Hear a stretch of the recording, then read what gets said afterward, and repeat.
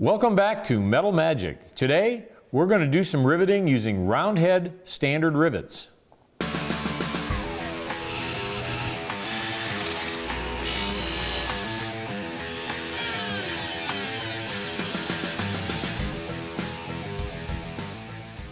So, one of the fundamental skills of building a metal airplane is riveting two pieces of metal together. This is just an example. We've got a little flange and we've got a piece of sheet. We're going to drill a line of rivet holes, cleco them up, and then we're going to enlarge them, we're going to debur them, and then we're going to insert and squeeze some round head rivets. There are other ways to set rivets, and we'll cover those another day. But for now, we're going to use the squeezer. So the first thing we need to do, we've already marked the line of rivets. We've got some pre-drilled rivets like you might have in a kit. We're going to match drill those to the substructure, and then we're going to have to enlarge those to the final size. So let me just go ahead and drill this line. Carefully, not to drill through my finger.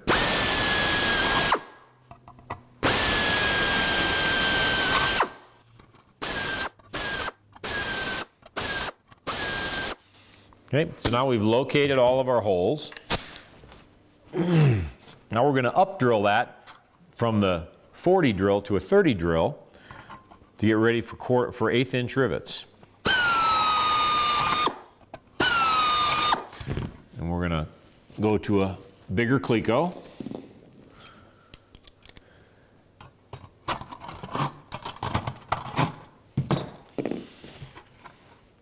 Work our way down the line.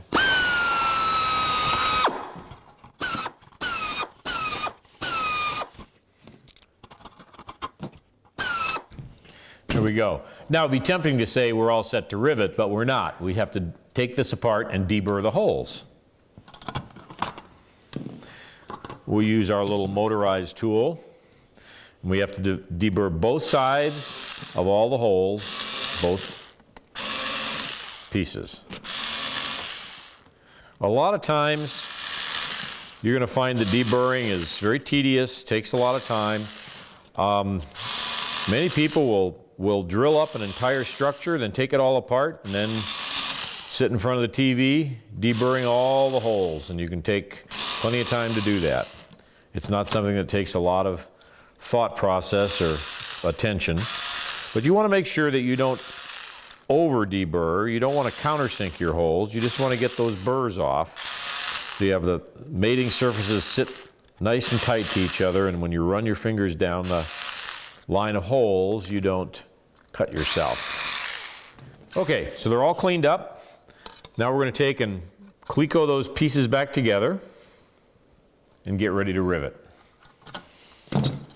All set. The typical round head rivet, these are -4s, so they're 1/8 of an inch in diameter shank, a nice factory head on one side.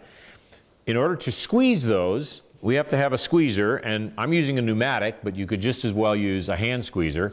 When you get to the business end, they're going to look the same.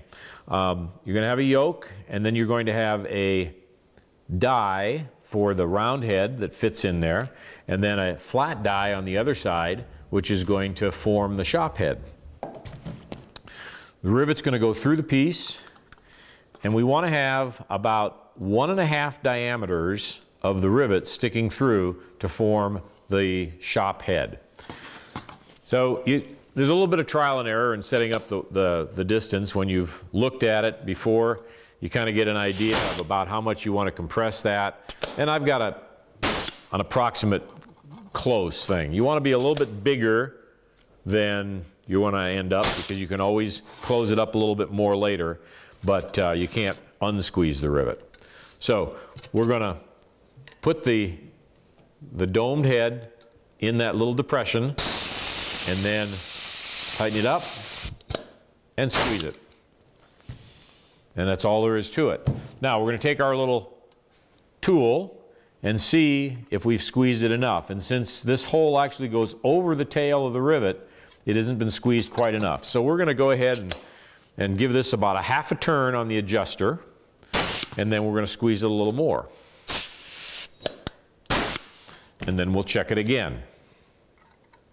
And now it doesn't go through. So we've got the right size the right setting.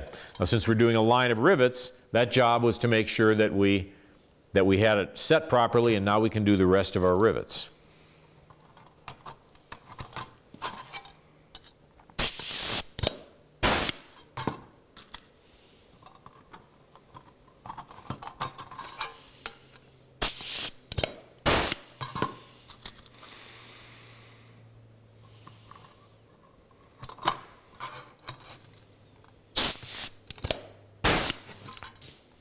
So that's all there is to squeezing rivets. You have a good pneumatic squeezer or a hand squeezer. You can also shoot rivets using a rivet gun and a bucking bar. We'll talk about that another time. In the meantime, thanks to Aircraft Spruce for sponsoring this series, and thanks for watching.